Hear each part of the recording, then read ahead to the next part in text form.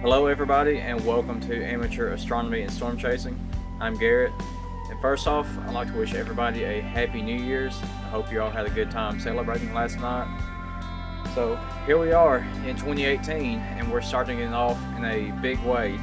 Tonight we're going to attempt to photograph the supermoon that just so happens to fall on New Year's Day through my Skywatcher Dobsonian telescope.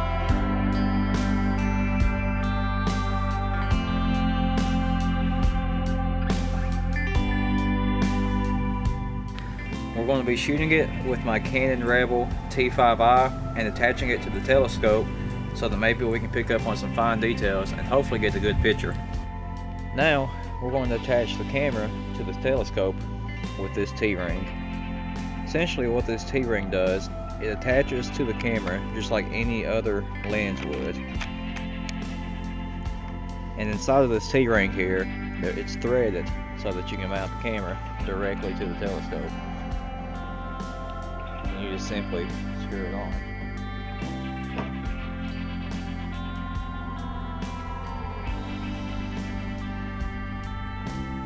And once you get it on, you can adjust it with these two thumb screws here to get it set just how you want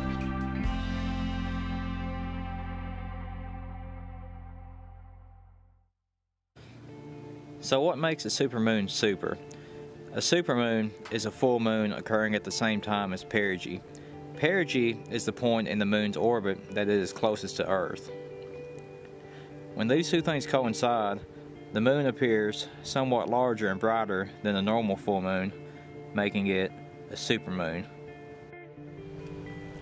Alright, now that the moon is actually out where we can see it, we'll go ahead and start lining up our shot here. As you can see here, I've got the moon in the frame of the camera, and as I move the telescope around, the moon will move around in that frame. So now we'll have to sit here and work on our settings and everything, making sure that we'll get a proper shot of the moon. You can see here I can adjust the ISO, it brightens up and it darkens the moon. We'll go with 100 because it's pretty bright. Now we'll adjust our shutter speed here, and as you can see, the faster the shutter is, the darker the shot of the moon will be. So now, let's go ahead. That looks alright right there. And now we'll sit here and get things in focus. And you just use the focusing knob on the telescope itself to actually get the moon into focus. Alright, now that we've got everything lined up, let's go ahead. Make sure the moon's in the center of the frame.